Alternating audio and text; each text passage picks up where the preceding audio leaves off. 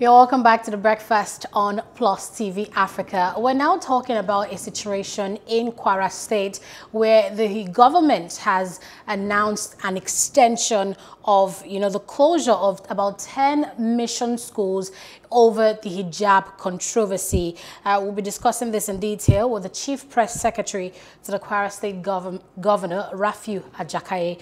Good morning. Thanks for joining us. Good morning. Thank you for having me. Okay, let's address the hijab question. Why did the Kwara State governor or government in the first place issue that directive to schools, all public schools in Kwara, to begin to use the hijab?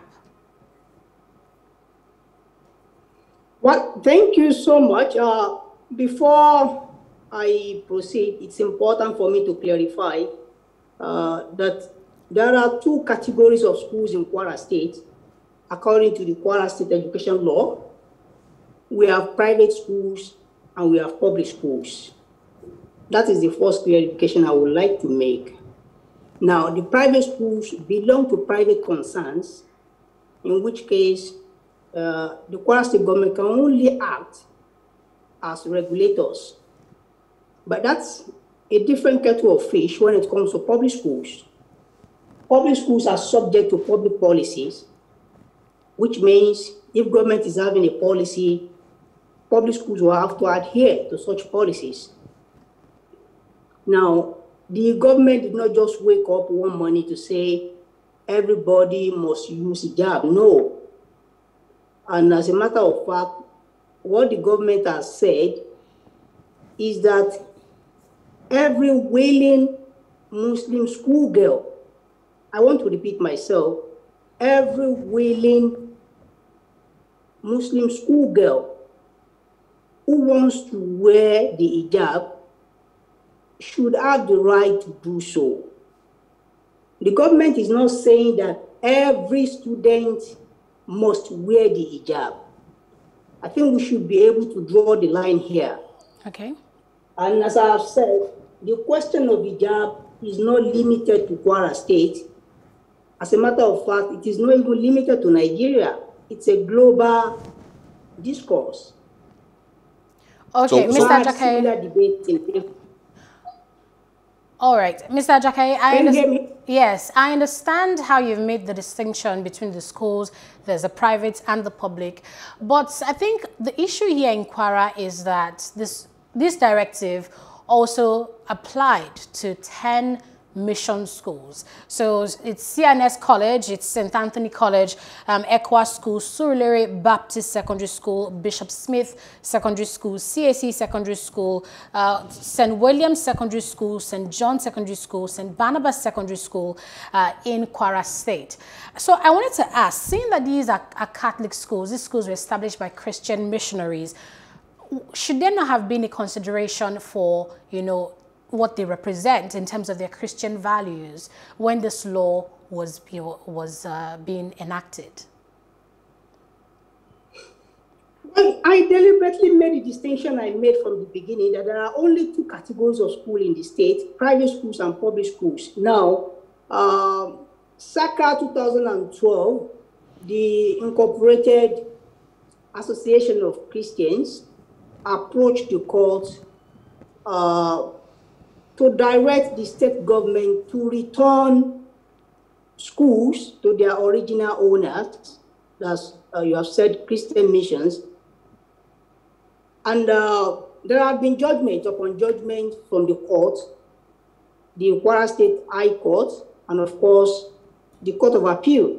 When you look at the two judgments, they were very clear about the status of this school. That is the ownership status of this school, which was why I was particular about making the distinction between private and public schools. According to the law of Kwara State today, those schools are regarded as public schools. Now, Nigeria is a product of history. Our education laws are all a product of history. Nigeria has gone through different phases in terms of coming up with laws and policies regulating education. You recall that in the 70s, the government of Nigeria, in its wisdom, took over schools. There were issues that led to that. We were coming from somewhere, and the government at that time felt the most appropriate step to be taken is for the government to take over certain schools. Now, it's important to state that these schools cut across religious lines, and in fact, private schools were also involved. This is particularly true in Kwara State. You have schools that were originally founded by Christian missionaries, and you also have schools that were founded by Muslim missionaries. And indeed, you have schools that were originally owned by private individuals. Incidentally, the current governor of Kwara State, his father, had the school taken over. Now, that is the IGS. So, we are coming from somewhere.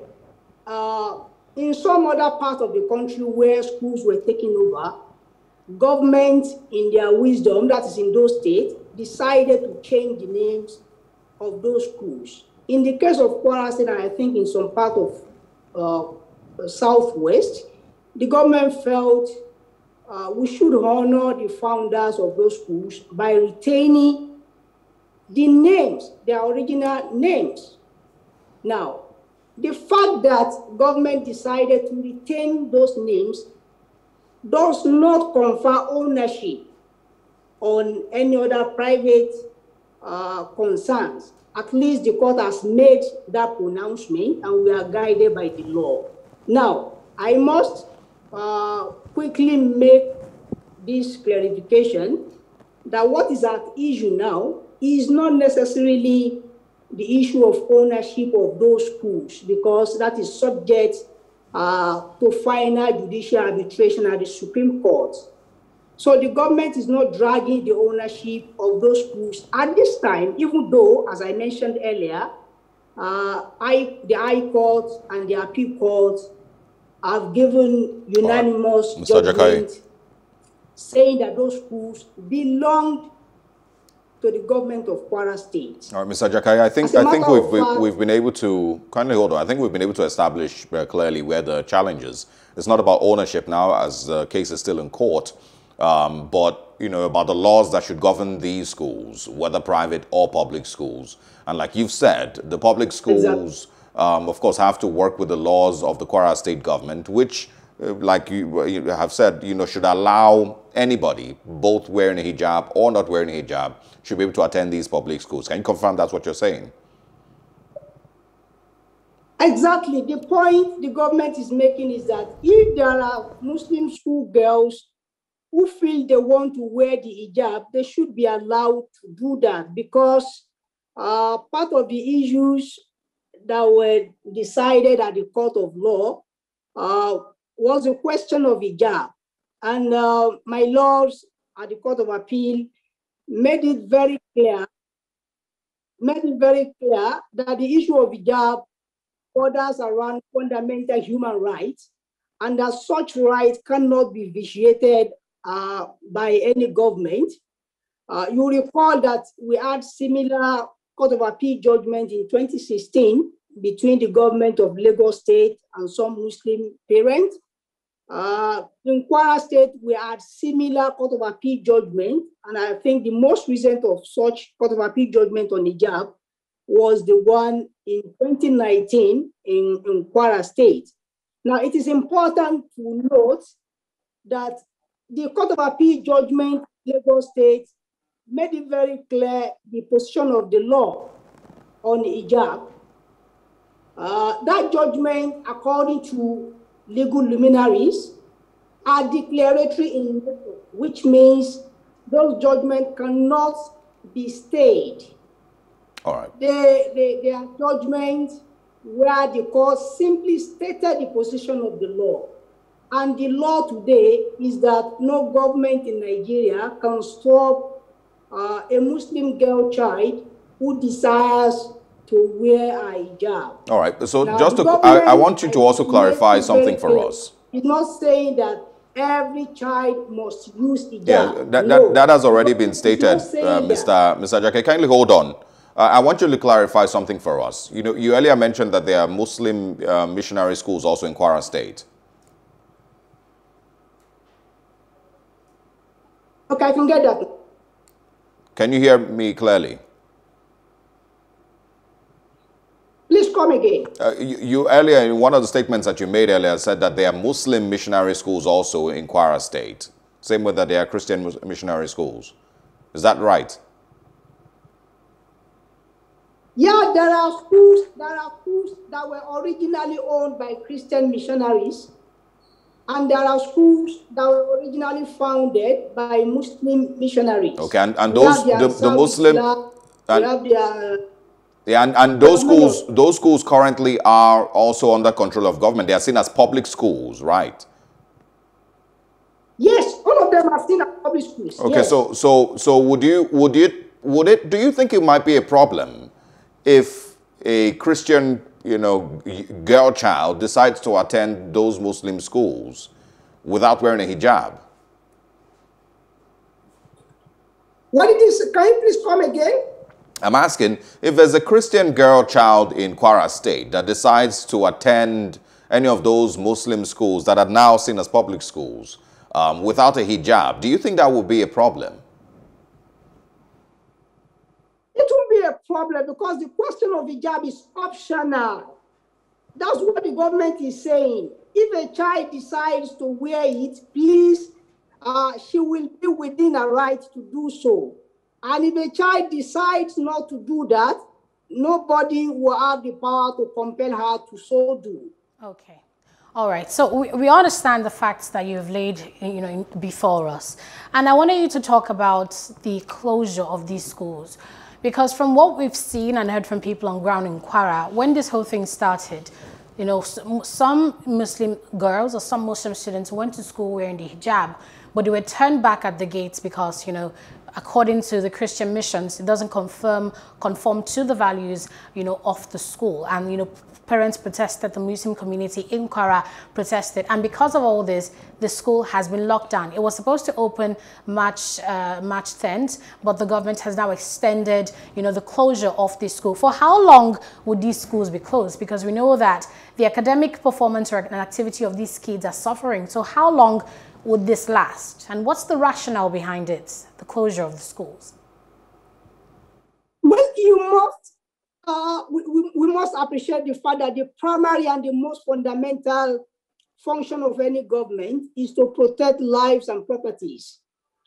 If the government has premonitions about breakdown of law and order, the most responsible thing for such government to do is to prevent it, which is what we have done. We have disagreement on both sides about the question of hijab. The government, over the past 3 weeks, has been trying to build a consensus amongst the Muslims and the Christians alike. The SSG, the office of the SSG, the deputy governor, and the governor himself have held several meetings with the stakeholders to build a consensus on the question of hijab. It was after these meetings that the government took a decision, which was announced over 1 week ago. So the government did not just take that decision. The government took that decision after meeting with several stakeholders, including statesmen from both sides and thought leaders. Now, the government has a duty to its citizens to take a position, particularly when the court has spoken, which is what the government did. But the government is not just sticking to the law for the sake of it. The government is also talking to all the stakeholders to ensure that we have a consensus. Now, that meeting has not stopped. As recently as yesterday night, His Excellency still met with various Christian leaders. We are also speaking with the Muslim community for us to have one house and proceed from there. Now, we are not happy that these schools have been shut. We understand the fact that this is affecting our kids. their examination is on the way, and nobody is glad that they are sitting at home. However, the government will have to prioritize security. Yeah, but you can only go to school, I'm not sure exactly. You can only do anything when there is security. Yeah, I'm not sure exactly why this, is seen as, a possible security issue. If we're talking about young students who, want to go to school in a hijab or not, I'm not sure why it is a security challenge for the state, or why that should, lead to breakdown of law and order in the state. But just to quickly confirm from you also, the parties involved, they all aware of the court cases and the court proceedings so far, and the fact that, as it stands, those schools are seen as public schools? Of course, both parties are aware of the status of this school and, of course, the position of the Constitution on the question of hijab. Both parties are aware. So why is there a challenge? But like I said, why is there a challenge if they are aware of what the court ruling says? Why is there a challenge with abiding with what the court ruling says, so that the students can continue going to school until, if at any time, that court ruling changes? I mean, why is the best option to shut the school down when they can simply be made aware of what the court ruling says and everyone abides by the rules of the court? Well, you only need to be in Kwara to know why the government has taken that decision. The government had not done that the day it did. We possibly will have Kwara in the news for bad reasons. We don't want that.